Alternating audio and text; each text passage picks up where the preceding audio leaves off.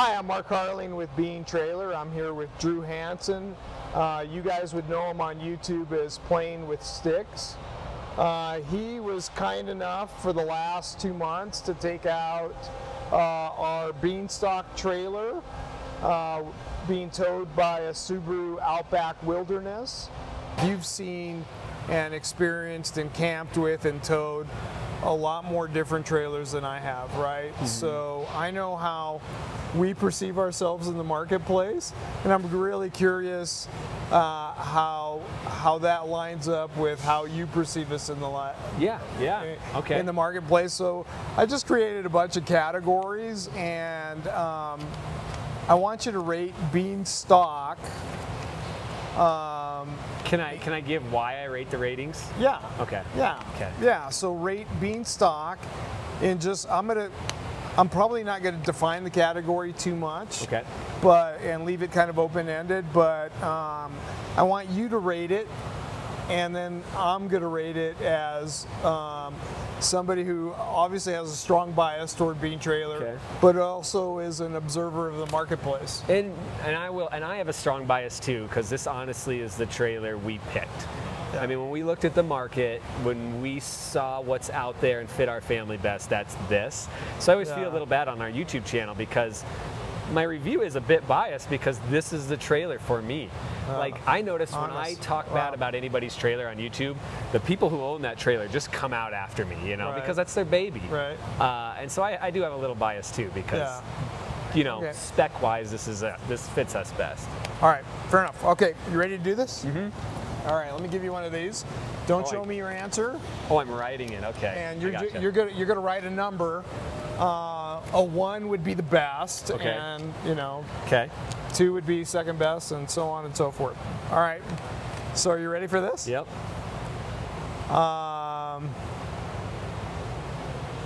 Cabin comfort and layout. Cabin comfort. You're starting off. Well, you knew you were gonna win this one. Yeah, this is an easy one. this is like pitching slow pitch softball. Yeah, and that makes sense. I mean, every trailer out there, they're either going big to being standing room only, or they're going traditional. And you found the happy medium. You went that 1 extra foot of headroom. Yeah. If I was to say, how does Bean stand out above, head and shoulders above the rest, it's cabin comfort. Yeah. May would agree with you on that. Yeah. And for me, here's my 1.2. I like wood. I'm a little bit of a wood guy. Right. And so I would, like your new black bean, I like the wood accents in there. Okay. And so that'd be the only thing for me. Like if there was some bit of a wood element in there, I'd be home. Should I just put just a piece of wood, just a piece of teak. Chunk of wood. Set a piece of teak in there for me. Okay, teak accent. Okay, galley function and layout. Galley function. So this is why I really initially was attracted to the trailer. So galley function and layout. You've seen a lot of trailers. I have. So I'm trying to think about. I've seen some neat ones. I'm going to have to go 1 on this. And it's, did you do 1 on yours? I did 1. So for this one, for me, it's because of height. You're at the exact perfect height for cooking for me. Maybe a tiny bit too high for May. Yeah. But May's only 5 foot tall. Right. Yeah, but some of those trailers have on me, the counter is at my chest, and I'm like, this terrible ergonomics. Exactly. It's not built for humans. Yep, exactly. Yeah. And then the fact that there's no water back there, because I don't like to winterize. If this did have wood in it, I don't want my wood to get damaged if there was wood trim, which this doesn't have, which is nice. And then the pass-through again. The same food that I'm using for cooking could later be food to pull in for a snack. So yeah, it's a good layout. Ease of towing. Ease of towing. This is where you're gonna. Thank you. I'm glad you've given me one where you're gonna fall a bit behind. Really? Okay. Ease of towing. In terms of, what are you thinking? Ease of towing. Okay. Let me however you define that. are we comparing it with teardrops? Because it already loses points compared to a larger trailer because it's shorter, so it's a little squirrelier, right? Yeah, I get little you. In squirrelier terms of than like a 16 especially foot. backing it up, right? Yep. Yeah. Yep. Okay. And then towing. I'm gonna have to do a couple numbers on this. We're gonna split this down. So yeah, I would say it is 3 for terms of just good feeling ride. Like this trailer's balanced. It's got. But that means there's 2 that are more balanced. No, it's the components. Oh, okay. Right. So if I jumped up into a meaner bean or the black bean, I wouldn't have these issues. Right. So bean stock. Okay, I got you. With an axle running all the way across, I don't have as much give, so it's a bit stiffer ride. Yeah. Even though I said it was a smooth ride compared to timber and suspension, it's a bit stiffer. Yeah. In terms of balance, for towing, because of its size, I'd say a little heavy on the tongue compared to other trailers I've used. Okay. And then that's really it. I guess those are the ones. That's what would put it into 3 for me. Okay. There's some other trailers, the way they've balanced it for tongue weight and the support or the suspension they put has made it a softer ride. Okay. All right. So mine would be question mark because I haven't towed those other trailers, right? Yeah. Yeah. All right. Nick, let's make sure we edit that portion out of this video. Right? Okay, I'm really curious about this one. And I'm not going to define this for you. Okay. Craftsmanship. Craftsmanship. Yeah. So this is a tie. I can say this like 1-to-1 right here. We're talking 2 totally different beasts. You put 2. Look at you. Are you going to say? Wait. Are you going to say vestibule? What are you going to say? I wasn't going to say. I was thinking vestibule, but I wasn't going to say anything because I think other people would have guessed somebody else. And they would have been wrong about that. Yeah. So yeah, I would say, so they're 2 totally different trailers, right? You have your vestibule, which is like a boat. Yeah. I was in one. There was a family the other day at Keyhole State Park in Wyoming. Yeah. I jumped in there and like, just the eye for detail. It's like your guys, the attention to detail, the pass through where the windows are laid out. Like that person who designed the vestibule actually sat in that thing for hundreds of hours. Some guy sat on his back and just looked around and was like, where should things be? And that's the same thing I get with this, but yours is yours is... Yeah, I think of that vestibule of like beautiful old-fashioned craftsmanship. Right? That's why I purposely use the word craftsmanship. Yep, right? exactly. Yeah, so. And this is that just to a modern way. So you're using light tones and grays and composites and softs. Like you have textures in here. Right. You have smooth and rounded and you have like... Right. So yeah, 1-to-1 on that one. Okay, so you're going to think this was the same category, but I see this as a completely different category. Okay. Fit and finish. Fit and finish. So I haven't been in enough manufacturing facilities to honestly review this, but my assumption is by far number 1. I mean, the quality control in here is insane. Yeah. I mean, the guys you have out here with their white glove doing all these little things. Like, there was a guy here a couple months ago when I came in, he found like when they had powder coated it or when they had, I don't know what they did, he found like a speck of dust and he started the whole process over because there had been a speck of dust. And just how you guys have the tickets like on all of these where people can see where it was left off, so when they hand it over they're picking up like, when you walk in this trailer you're not going to find, like I do in all the other trailers, scratches, gaps in the trim, we take great pride in that. Great pride in not having that. You're not seeing any of that stuff showing up. There's no trim on this. You know, most companies hide their imperfections with trim. Right. You have very little trim on here. I think I saw trim in like 2 places. Yeah. Yeah, we're very proud of that. We're very proud of the quality and fit and finish of our trailers. Yeah. And that's the one thing when people haven't seen a bean trailer in real life, you know, you can't tell fit and finish from photos and the internet, right? Right. That's the one thing where people walk in and go, oh, okay, like there's a level of refinement that you don't see every day, right, in the trailer. And I take a lot of pride in that. Okay, structural rigidity. Structural rigidity. Yeah, think about, yeah, you know, like on those yeah, BLM and forest roads and yeah, and just, yeah. Yeah, so I would say based on everybody I've seen, you're not better than, but you're on par with the whole off-road industry. Okay. And so for me, that was like, for this beanstalk, it's almost overbuilt. Yeah. It's almost too much, but that's great because then you can add all this components. Right. Yeah. Aesthetic. Aesthetic. Ooh. So it's definitely a people pleaser. You know, down on the street, it's turning heads all the time. Everybody's coming and talking about it. The inside is beautiful. These lines that you can only see in person, like how you put these, they're not, so I think a lot of people think these are end caps. Right. And they're not. Like that's part of the one-piece molded fiberglass. And you've made this like beautiful kind of, I don't know if you call it arcing, and it kind of... Propeller. Propeller, yeah. So yeah, it's in terms of just smooth lines. I mean, this is a one because this isn't. It's a different types of craftsmanship again. This is like perfecting a mold, perfecting a design. I think if you accept that teardrop trailers can evolve from their original concept of wood and aluminum skin, then this is definitely an aesthetic evolution. Right. Yeah. Durability. Oh.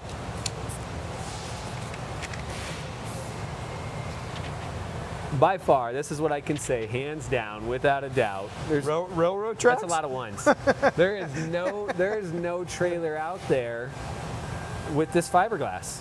Yeah. You know, we can talk about the durability of your frame and that composite wall and all that other stuff that you have that puts you up with the off-road, but nobody has this. Yeah. And this is what's going to keep it durable over time. Yep. And it's cool. The video we have coming out tomorrow, it's neat. I talk about why people don't take care of their scamps, casitas and stuff, because they don't have to. Yeah. They just let it go. You know, when I take bean camping, I always have great intentions. I'm gonna wash it, I'm gonna dry it, and I'm gonna wax it, right? Mm-hmm. But I basically just power wash it because it looks good after I'm done. Yep. It doesn't really need anything more than that. No, and like I said, because there's no trim, there's no edges. Right. Nothing's gonna catch. Right. Yeah. Okay, we're almost at the end here. Okay. Value. That's a big one.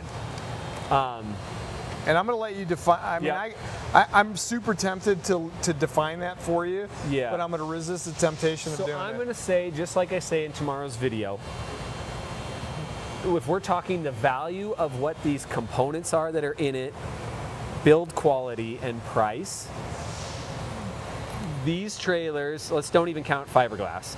The meaner bean and mean bean are on par with the industry. Right. This is a trailer on its own. Nobody's making a trailer like this because you've taken off-road components and put it in a non-off-road teardrop. Like this is a soft road teardrop. Yeah. Which happens to be a beast off-road. Yeah, beast. Yeah. I would call this, before you invented this, I would have called this a off-road teardrop, right? Yeah. But the industry today calls these overbuilt.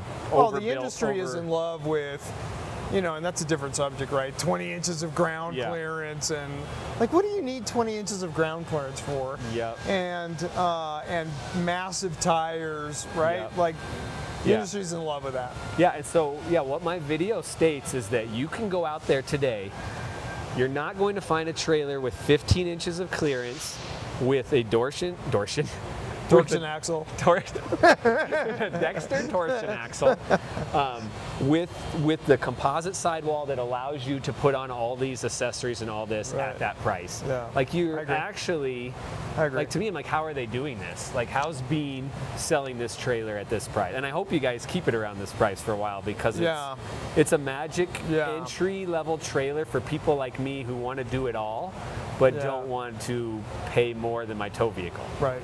Yep. Yep. I agree. So for me, it's a clear one. I know I'm biased again on that, but I think for the construction, Beanstalk is an incredible value. Yeah, and then you can't put a value on the fiberglass. You can't even add that. If nobody in the market has it, besides a $40,000 trailer right now that's out there. Yeah. Well, think about how, you know, with the exception of Scamp, right?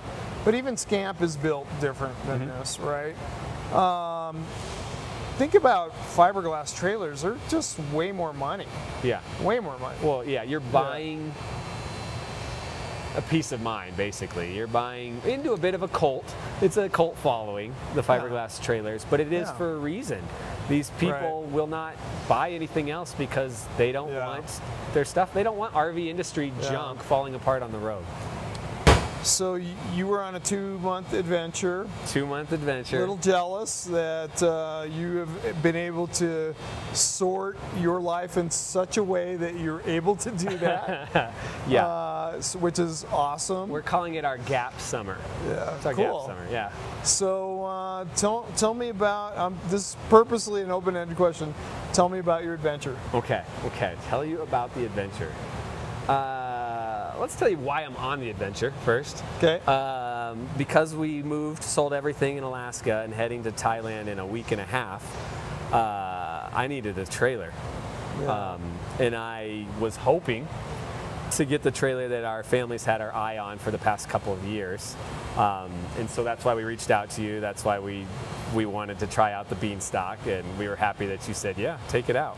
Yeah. And so we thought, what better way to kind of solidify an opinion about a trailer than to actually like live in it full time for 2 months.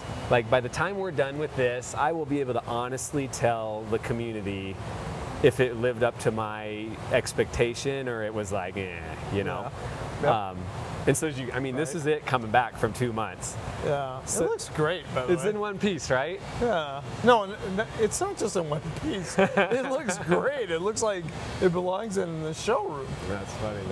Yeah, I was going to detail it, but I thought, you have your detailers here. But so we took it out, and the biggest thing for me was I needed something that May was going to be comfortable in.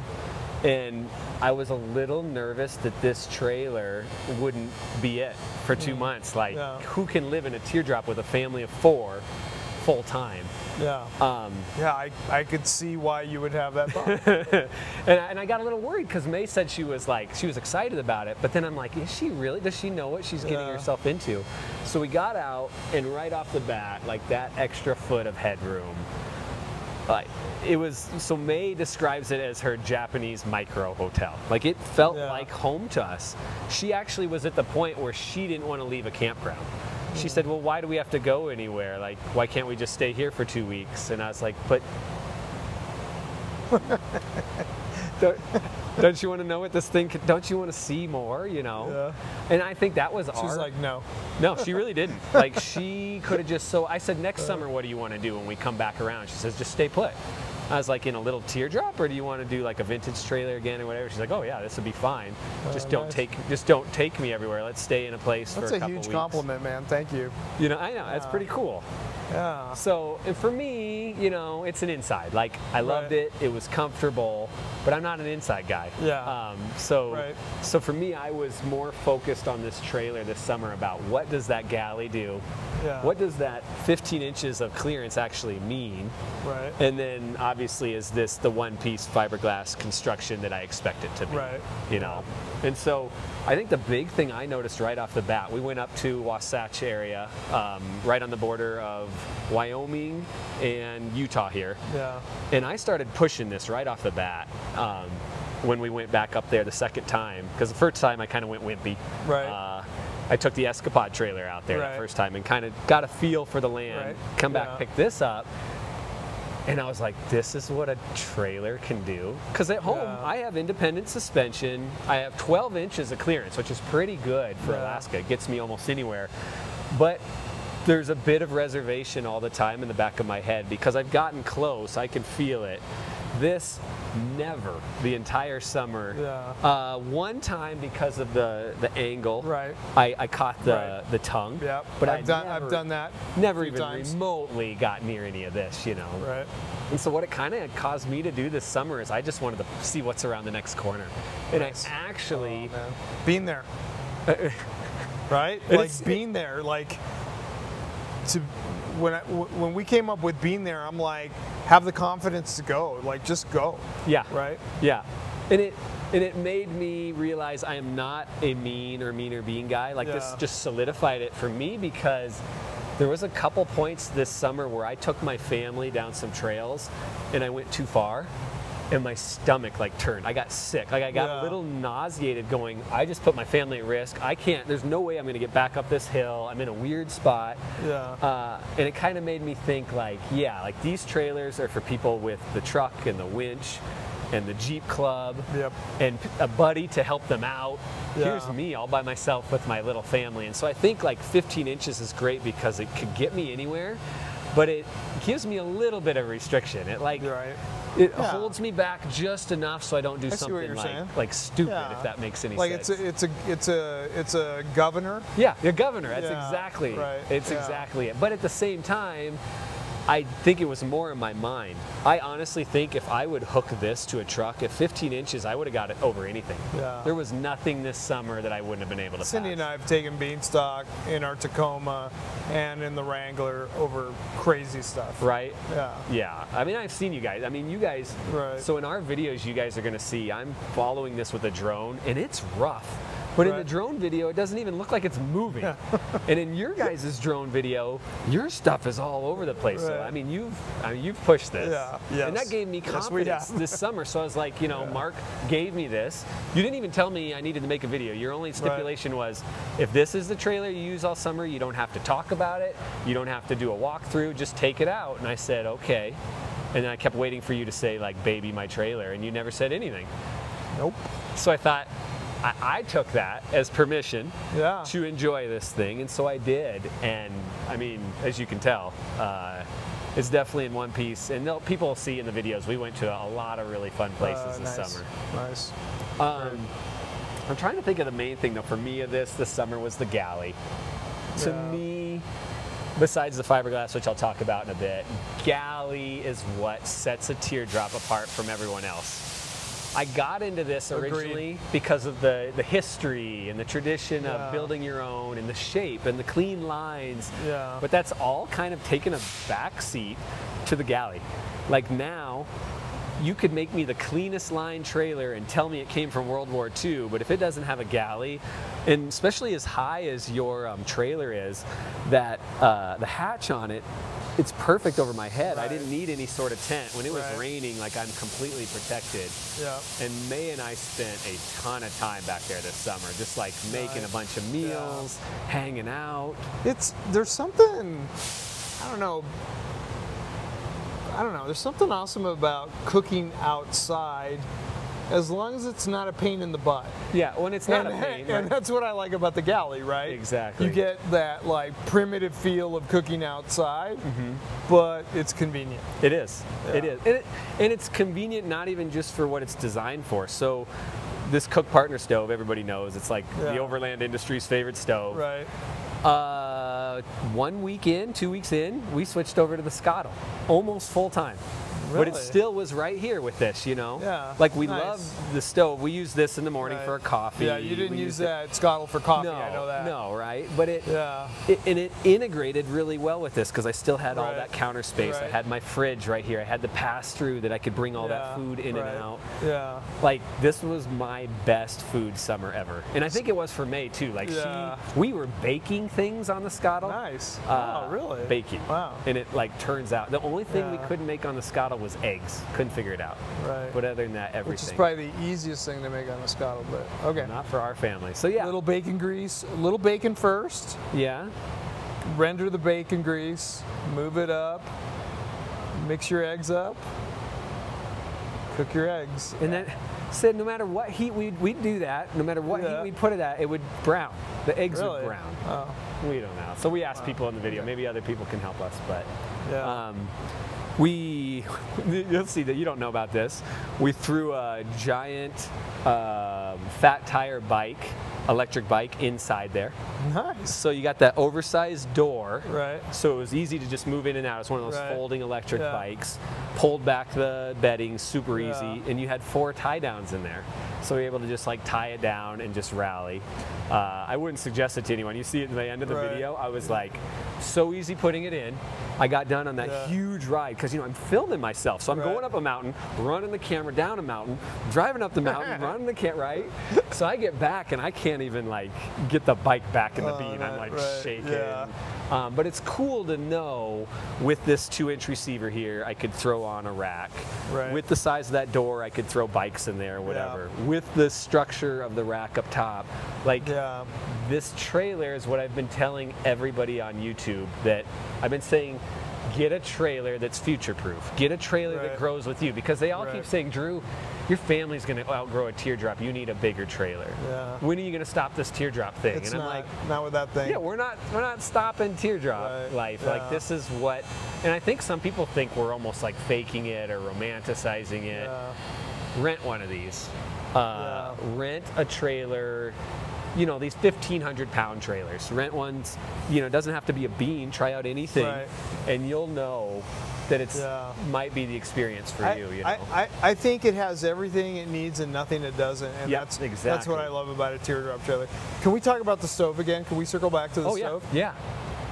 Have you, because you've been in a lot of trailers, there's nothing more annoying to me that you're trying to trailer and you're trying to make your coffee in the morning and it takes your water 10 minutes, 12 minutes to boil. Yeah. By that point, I'm just angry. Yeah. Right? And what I love about this this stove is, man, like, it roars. Your water is roars. boiling quickly. And in fact, you have to be careful not to burn stuff. Yeah. Right? Because of the setting on it. Yeah, and it has a pretty good simmer control too, which we were surprised about.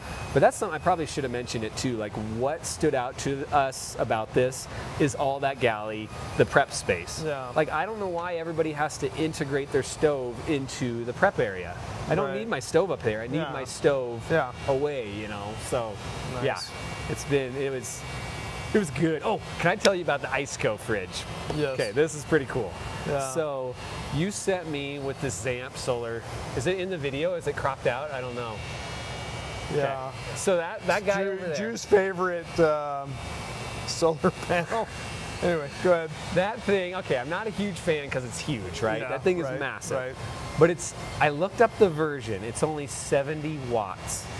I ran this entire trailer for 2 months with a fantastic fan every night, with the lights, and my refrigerator, a 42-liter refrigerator from Iceco, the whole time, never ran out of power. Off of that? Off of that little 70-watt panel. One of the things we wanted you to test for us was Beanstalk with a Subaru Outback. We get a ton of inquiries from people about how Bean does with an Outback, and honestly we didn't know because we didn't have an Outback, so we bought a fleet Outback. It just happens that we got one of the first Subaru Outback Wildernesses, which is kind of a new off-road model, which they call it an off-road model. But anyway, your thoughts on towing with a Subaru? Yeah. Well, I mean, I've done a lot of towing with a lot of different vehicles on trailers of this size, so I kind of knew going into this that it was gonna meet the job. I knew that. Right. The Beanstalk, if it was stock, completely none of this rooftop tent, awning, box, any Subaru would be, I mean, the Subaru Outback of any Right. size would be fine. My worry was when I asked you to throw all this on, could it handle it? Yeah. And like, it didn't even phase it. Yeah. It rocked out of the hole. It went up the steepest passes. It rides 80 miles per hour on the highway. I mean, Yeah. it's there was no limitation. And kind of the neat thing about the Subaru, that version, it was lifted enough that like I never thought twice about where I was going this summer.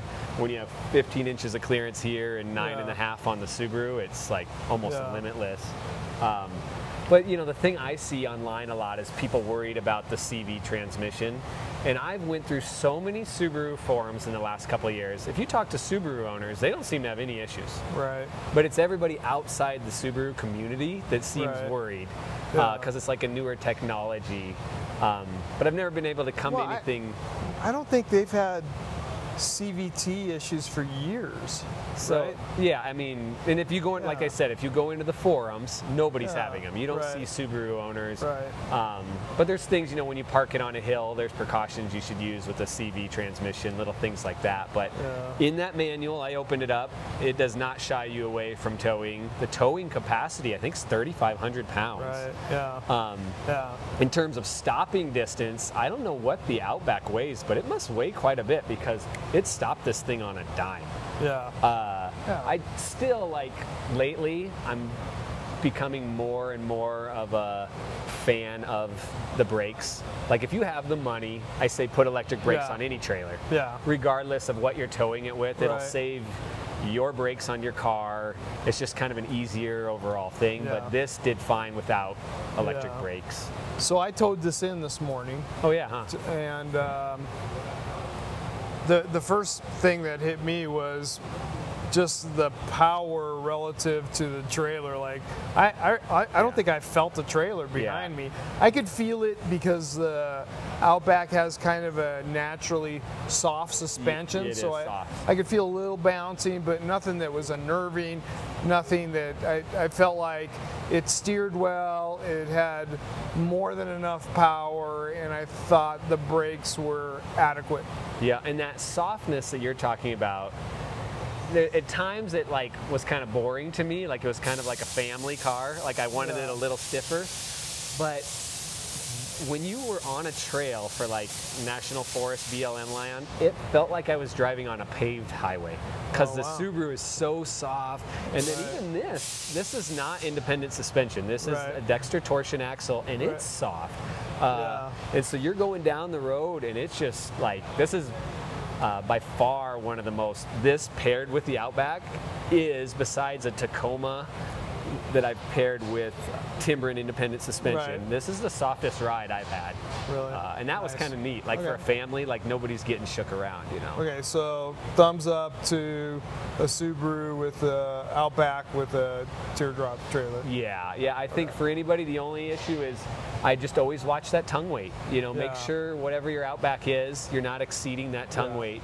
But, you know, as is stock, I don't think it's going to get even close to that tongue weight. So. Yeah. The other thing I wanted to comment on is in a recent video that Nick is right now playing here or wherever. Yeah, right. Yeah, we'll say it's right there. You showed that how you exercised, right? That you maintained your routine exercising, and you had devices to do that. And so we thought it was only fitting for us to send you off to Thailand with some additional. You are ridiculous. So we thought it would be good to send you off with some additional exercise paraphernalia. So you're so we got a couple things for you. We got we got the Thigh Master. Oh wait, I've always wanted one of these. We have the Thigh Master for you. So you'll be able to. This is so bean. This is why I said I'm not into beans marketing. Yeah. Oh, yes. So you and Suzanne Summers will have the tightest inner thighs, you know. Where did you find this in 2021 is the question. People are still... And... Is this one of those shake got weights? to the shake weight. So... I'm going to keep it very far away from my midsection. Yeah. So anyway... This is actually a pretty good present. Yeah. Anyway... Did you catch me this morning? I was doing it... I was working out when I was... Yeah. Yeah. I have to. Yeah, I know, man. Yeah, we saw what didn't see. I almost knocked my shoulder out. What people doing will this see interview. in the outtakes is how you almost lost your shoulder. Exactly. So anyway, on a more sincere note, I can't think of a better person on this planet that I would have liked to have had taken Bean out as much as I liked you taking Beanstalk out, testing the box, and just taking the Subaru, and just I'm glad that we're able to share that experience with you, and not just as a YouTuber, but I've loved the amazing conversations that we have had that have had nothing to do with trailers. True, so, very true. Anyway, I wish you tons of luck in Thailand. I hope you have a great experience, and maybe we'll see you next summer. That sounds, that could be possible. All right. So that wraps it up for Bean Trailer. Drew's channel is Playing with Sticks, and make sure you go over there, and remember to, I never get this right, so you say this part. I don't do it either. Like, subscribe. Oh yeah, I don't like doing that. We're I not tell going to people, do it. check out my playlist. Like it if you want Check the to, playlist. subscribe if you want to, but if not, don't. Thanks. Good. When are you going to build my lean stuff? Cut. How much is the algorithm on YouTube going to hate this video? I don't want to offend Bean or you. Okay, well, if you do, we'll just cut it out. All right, that sounds good. Oh, how good it's doing. Yeah, shoulders. I've been talking about it in the channel lately. It'll go viral, right? Drew's screaming in pain. Drew's shoulder at Bean goes Trailer. Video goes viral. Cut to black screen. Oh, man. Algorithm, I do not know what to do right now.